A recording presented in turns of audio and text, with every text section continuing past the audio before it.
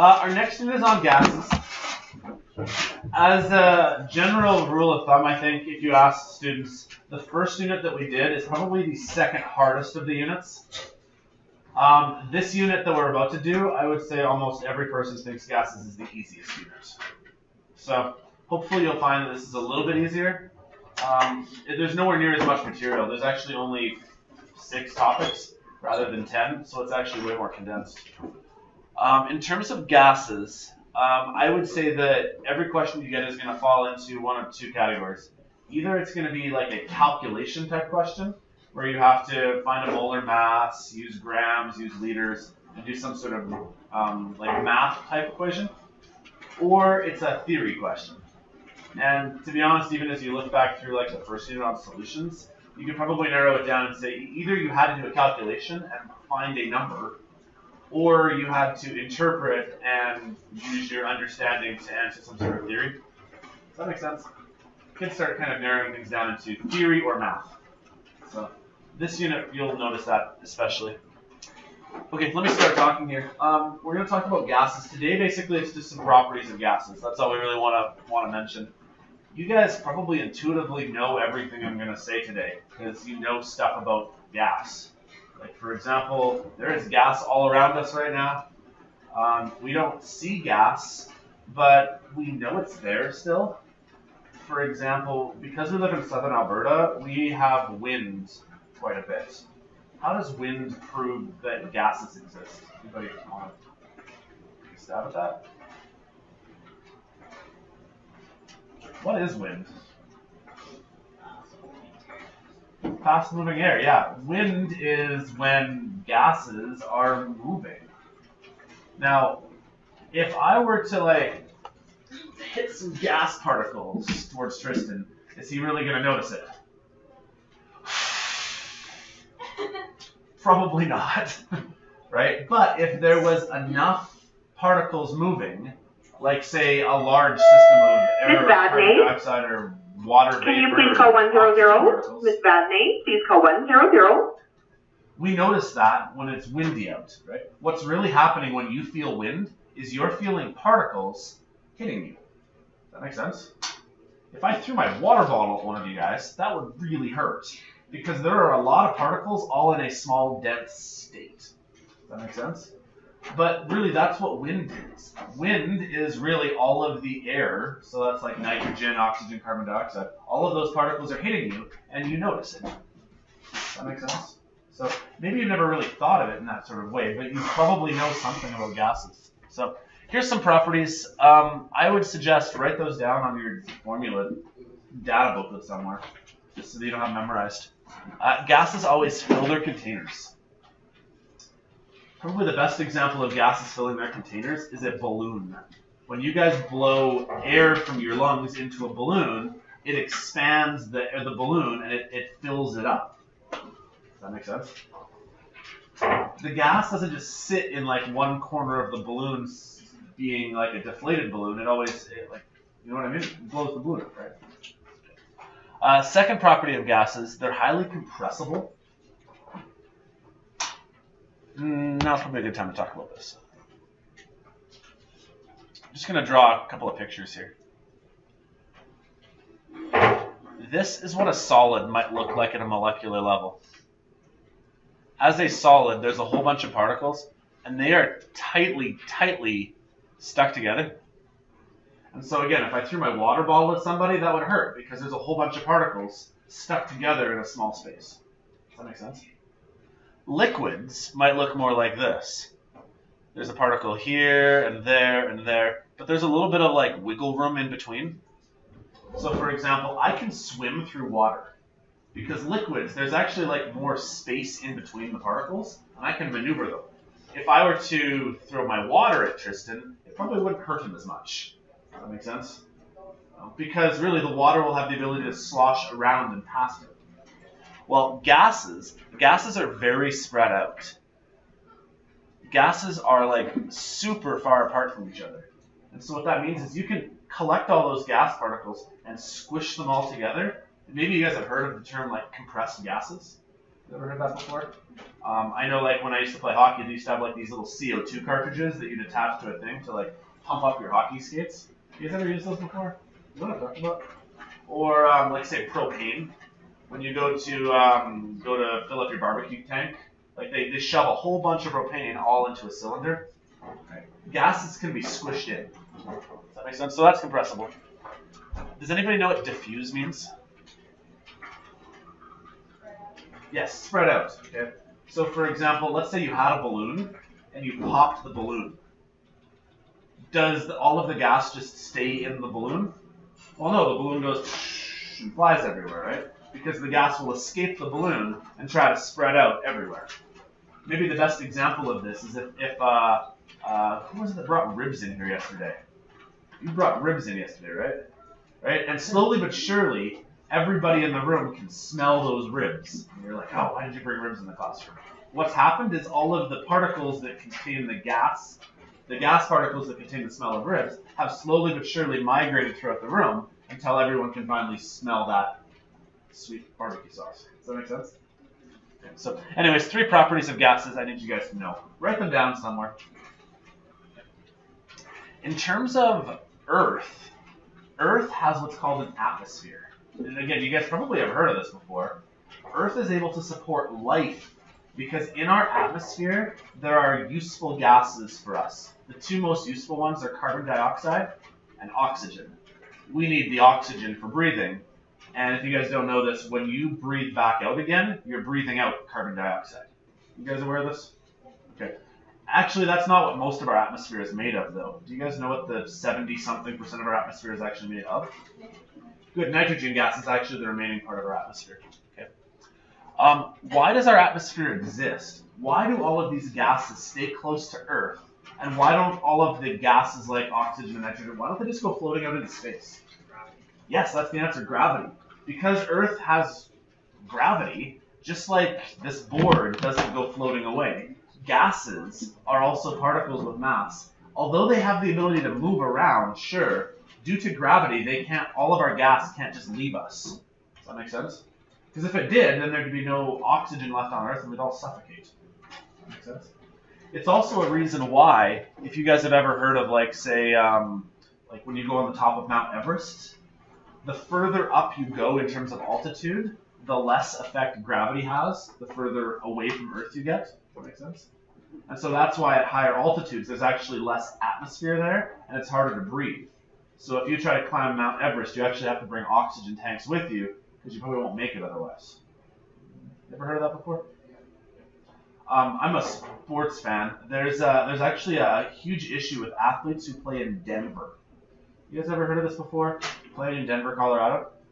Denver is basically on the top of the Rocky Mountains. And due to that, the composition in the atmosphere there is much less, to the point where a lot of athletes will actually get quite tired when they try to play sports in Denver, because there's just not enough oxygen for their bodies to be able to play at peak conditions. So a lot of teams will actually bring their own oxygen tanks, and you might see an athlete breathing oxygen on the sidelines. There was once a guy who played for the Pittsburgh Steelers, a football player, and he had a unique blood condition where his blood did not receive oxygen quite as well as everyone else, and he wasn't allowed to play whenever they went to Denver to go play. Like, his team wouldn't let him play because it was actually possible that he might die on the field just due to not getting enough oxygen. Anyways, I digress. I'm getting off topic. Moving on here. Have you guys ever heard of the term pressure? Okay. Pressure is defined by something called a Pascal, which is confusing enough on its own because a Pascal is a force over a meter squared. I'm going to write this out here. A Pascal, PA, is a Newton over a meter squared. You guys probably haven't done a ton of physics before, I'm guessing.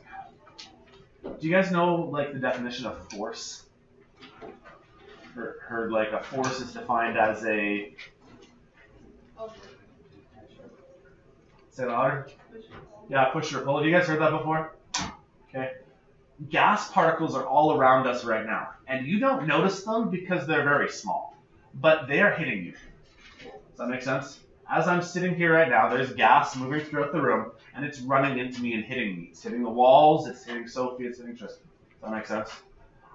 I just breathed out. Those gas particles are going to eventually move everywhere. Does that make sense? Well, pressure then is defined as how much force those particles have over a square meter. So imagine a meter stick. I'm not going to get up and get one, but a meter stick's about yay long. So make a square out of a meter stick. Okay. However much those gas particles happen to hit a square meter with, if that's 1 Newton worth of force, that's known as a Pascal. If you guys ever watch like the weather report, they'll talk about how there's like barometric pressure. That really refers to them like how are the gas particles around us, how hard are they hitting things as they move. Does that make sense? One of the things that depends on atmospheric pressure then is your height above sea level. The higher you get above sea level, what should happen to the pressure? Well, what happens to the amount of particles the higher you get above sea level? There's less of them. Does that make sense? The higher up you go in terms of altitude, the less particles there are because there's less gravity there. Does that make sense? If there's less particles, how are they going to ping around and hit you if there's less of them? Does that make sense? So one of the things that you might see in, like, say, a diagram here is that way down here at sea level, there might be this is a different unit of pressure, by the way, but there might be 1,000 pressure units. But then as you go up in altitude, now there's only 900 for pressure. And as you keep going up, there's only 800 for pressure. Does that make sense? At a certain point, if you get high enough, there really won't be any pressure left. There won't be any particles. And you guys probably know, like, when you go into outer space, you need to wear your special spacesuit and helmet because there's no air out there for you to breathe. Does that make sense? There is, like, very little to almost no pressure in even actually airplanes. It's so high up in terms of altitude that they have to pressurize the cabins. You guys ever heard that term before? Like, there's air pressure inside airplanes because there's so little oxygen up there. Does that make sense? Or if not oxygen, there's so little gas.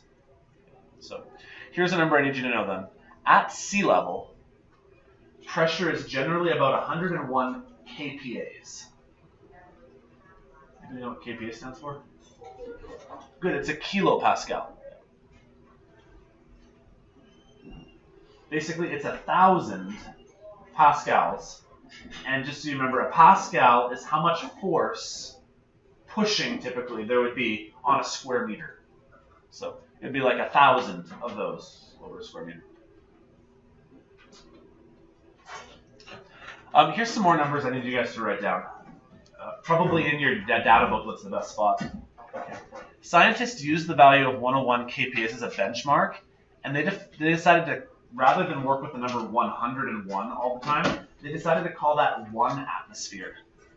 So technically 1 atmosphere is known as 101.325 kPas. This number here, because there's more decimal places, is now more precise. So you guys know how, like, we don't measure donuts in individuals, we measure them in dozens? And same thing with, like, moles for molecules. It's kind of the same thing here. Rather than always talking about 101-ish kilopascals, they decided just to say that that's now equivalent to 1 atmosphere. So that's another unit of pressure. Atmospheres is a unit of pressure. They decided to call that then the standard temperature and pressure. So a standard pressure would be 101.325 atmosphere. Sorry. Standard pressure would be 101.325 kilopascals, which is actually 1 atmosphere. And it's 0 degrees Celsius. That was known as, like, what was standard for the longest time. And then scientists had a realization that was a really stupid idea. Anyone have any idea why that was a dumb idea to make that the standard unit? 0 degrees Celsius means that it's really cold out. And so, like, let's say you were a scientist and you wanted to do a lab under what were called standard conditions. You would then have to turn the thermostat in your lab down to 0 degrees Celsius every time you did an experiment. Who wants to work at 0 Celsius all the time? Does that make sense? It was kind of a boneheaded mistake to call the standard unit 0 Celsius So later, they kind of redid it, and they made it standard ambient temperature and pressure. And they made it 25 degrees Celsius instead. Does that make sense? So that way, if you were working under standard ambient conditions, you could at least work with it under like a normal temperature range. They also made one more tweak. They figured, well, rather than making it 101.325 kilopascals, which is like a really weird number to use, they said, let's just go with 100 because it's round. So write this down somewhere. If you were a scientist working in a lab, and I said work under standard conditions, you would have to set the thermometer to 0 degrees Celsius. And you'd have to work with 101.325 kilopascals, which is roughly what sea level is. We're never going to work under STP conditions. If I told you as a scientist to work under SATP conditions, set your thermometer to about 25, which is room temperature-ish, and try to find 100 kilopascals of pressure. Does that make sense? Okay. Bit of a history lesson. Pressure is actually something that we can measure. We have a tool to measure pressure. Does anybody know the name of the tool? It's on the slide, actually. The tool we use to measure pressure.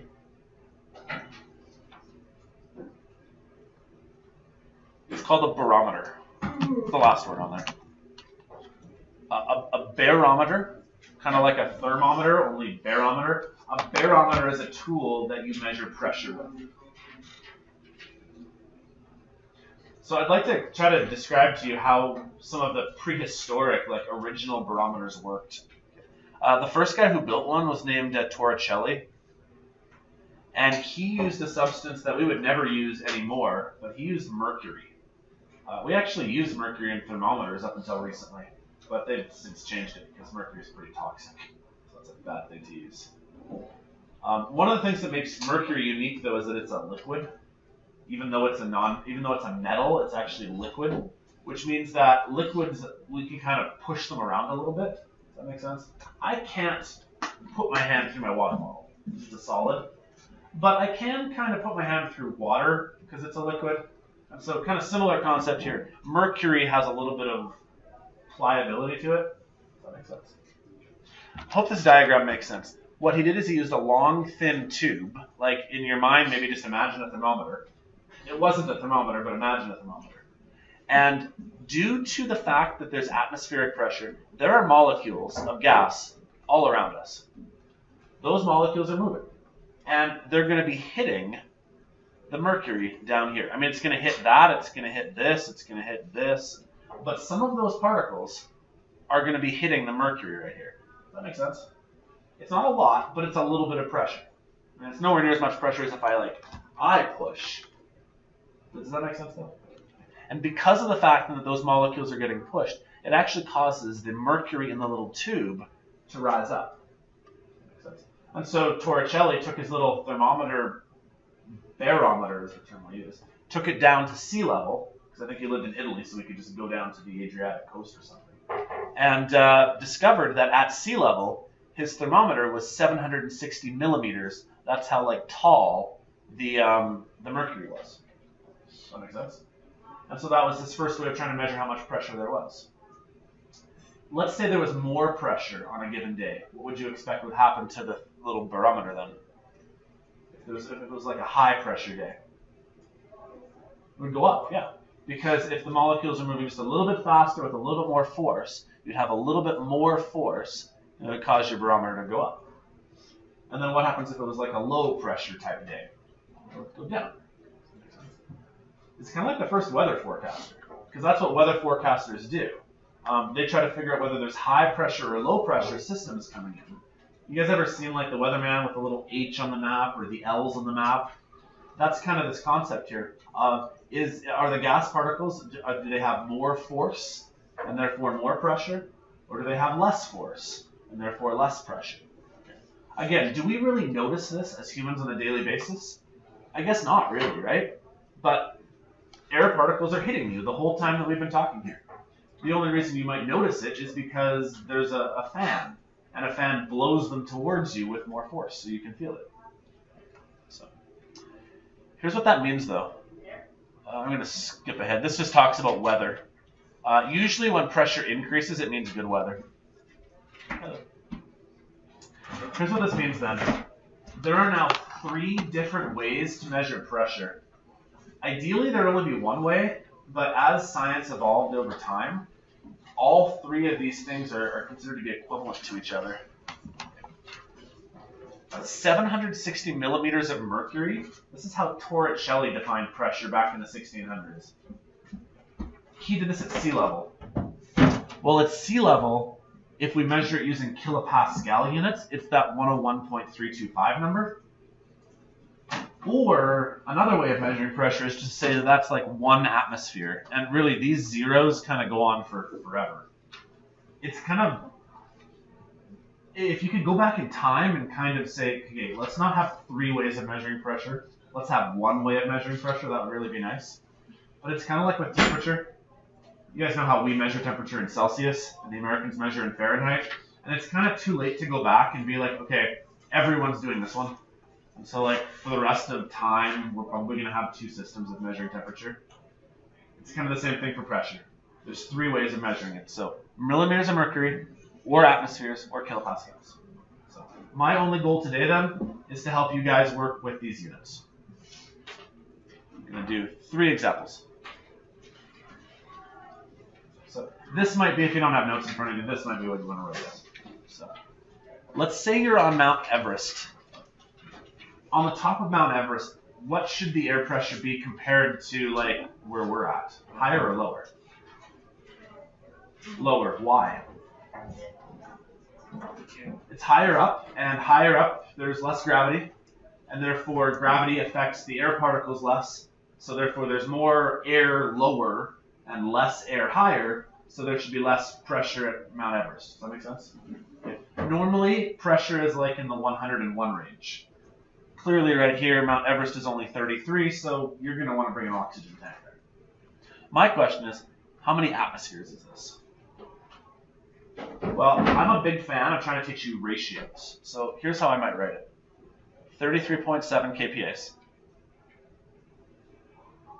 I no longer want to have the unit kPas. So I'm going to put kPas on the bottom. See how that would make it cancel? The unit that I want is atmospheres. We abbreviate atmospheres with ATMs. Last question then. What is the relationship between atmospheres and kilopascals? 1. Yeah, and really, we can just write it as like 1 ATM. Don't bother writing all the zeros afterwards. It's like exactly the number 1. We've just chosen to define sea level as 1. What about for kilopascals though? 101. There you go, yeah. So in order to solve this problem, take 33.7 times by 1, which is kind of redundant, and divide by 101.325. That's how many atmospheres there's going to be.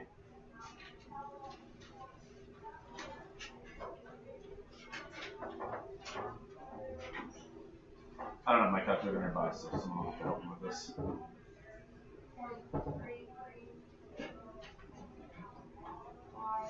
3335? 25. That'll probably do for now. Okay, let's talk significant digits. This number right here had 3 significant digits. This number down here has 6 significant digits. This 1 atmosphere has infinity significant digits. Like we have chosen for it to be exactly the number 1, like 1.0, and those zeros go for forever. Does that make sense? So, based on sig digs, then you get 3, so this would be 0.333 atmospheres. And hopefully that kind of makes sense. Sea level has been defined as 1 atmosphere, which is about 101 kilopascals. Well, we're way on top of Mount Everest. There's way less pressure because there's way less gas because there's way less gravity, which means there's way less molecules. That train of thought makes sense. Basically, there's 1/3 as much, so therefore you have about 1/3 of an atmosphere. Does that make sense? Yeah. Try another one. Let's say that you go diving. Anybody ever gone diving before? Okay, so maybe you've heard of some concept called like the bends. If you haven't heard of it before, basically what ends up happening when you go underwater, it's actually the opposite. It's very pressurized. Like your body is being bombarded on all sides with a lot of water. And it actually kind of changes the composition of your blood and the gases in your blood, mainly the nitrogen-oxygen combination. And so you can actually get a disease called the bends if you don't actually rise from the bottom of your ocean floor at a slow enough rate. So that's not really relevant to this question. But the point here is that underwater, it's 4.2 atmospheres. You are being bombarded with so much water pressure on all sides of you that, I mean, that's why they need to make like submarines also pressurized to be able to deal with the fact that like water is going to cause them to collapse otherwise. That make sense? So my question is, can we convert 4.2 atmospheres? So this is highly pressurized. Can we convert this into millimeters of mercury? Yeah. So here's what I'd recommend. We're looking for millimeters of mercury, which is a very ancient unit of pressure. We don't really use it very much anymore, sometimes. And we want to get rid of atmospheres, so I'm going to put atmospheres on the bottom. So then all we need to know is, well, what's the relationship? Well, when Torricelli did his experiment, he did it at sea level, so that's like 1 atmosphere. And it was 760 millimeters at that sea level. So if Torricelli could build a barometer that was capable of withstanding going like underneath the water, like highly pressurized submarines need to use oxygen tanks, how many millimeters of mercury would it require then? 3,000. Anybody else got that? Okay, we got a problem. Sig digs. How many sig digs do we get based on these measurements? Currently you're showing 4. Here's how you should solve that problem. Write it like this. 3.2 times 10 to the 3 millimeters of mercury. So I kind of like found a sneaky way to get around sig digs. I don't have to write 4 digits anymore. Here there's 1, 2, 3, 4 digits, but if I move the decimal place over 3 times and make it 3.2, now I'm only showing 2 sig digs. Okay, and then last one, then we'll call it a day. Actually, to be honest, maybe I'll just leave this for you guys.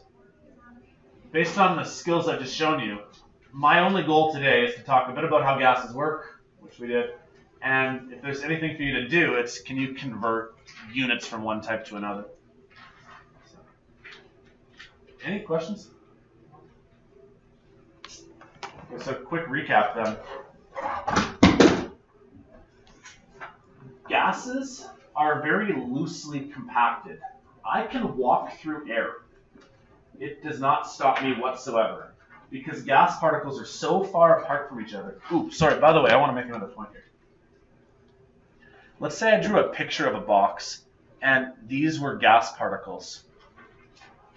Or, for example, here's a box and this is a solid because they're all tightly next to each other. What is in this space right here between particles? Anybody know? Nothing. Literally nothing. There is not air between air particles. There is literally absence of everything there. We have a name for that. Maybe you've heard this before. It's called a vacuum. You've never heard that before? Like a vacuum of space. Okay. In between gas particles, here's a gas particle, there's a gas particle, here's a gas particle. In between those particles is literally nothing. There's not air between those particles because those particles are our air. So,